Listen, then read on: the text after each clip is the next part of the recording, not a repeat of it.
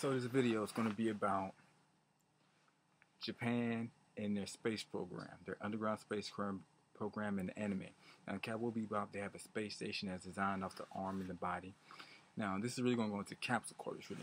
Now, Capsule Corps is the anime of Dragon Ball Z Capsule Corps. The space program is a real program. So picture this. You got this underground gravity chamber. They have robots and dummies that look like the ones of iRobot, filled with iron. They have monks and different people that are recruited into these different programs to study the crown chakra. Some of these people are fighting and hitting these dummies, these little robots, repeatedly back to back, breaking the iron with their body. Then they have an area where they turn the gravity off. And if they're able to throw people up in the air, they can push through the gravity in the air. And then if they're able to throw fire or shoot chi balls or balls like right from Street Fighter, they are throwing them through this little gravity chamber. And they're able to get it real strong to where they can go through walls and everything. And they study the crown chakra. They study the green, different colors in the chakra. They got the northern lights, Arctic Circle, not far. They have the sand bath right there by that. Just look up Japan, look up sand bath. Look up Japan underwater meditation. Look up Japan and look up sand bath. Look up Japan and look up underground meditation. Look up Japan and look up their space program. The night of Sidonia, the sun eating program, they already have that program. It's already done. I was talking about the bot boy, the go-go gadget. But a lot of these programs, they already done it. It's already done. So you have their underground chamber.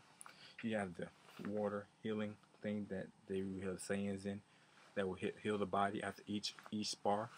But that's what they do. So if you watch the show is Dragon Ball Z. It's actually talking about people getting recruited into these space programs like Krillin. If you watch how Stan Lee did the show, when they go look for people, they actually do that. They actually go look for people and recruit some of these monks and some people into these programs. And these people have light around them. Some don't. They take them on the ground, turn the gravity on off. Some of them learn to fly through the chamber. Some know how to beat up robots like iRobot.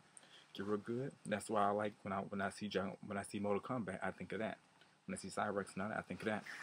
But this is real, You got your Bot Boys, to spar with.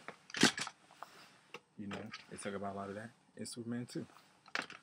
But continue to grow. Continue to grow. Continue to grow. And now, this is what I think of every time. So I had to play this. I had to do it. 4, 3, 2, 1. Rangers in space!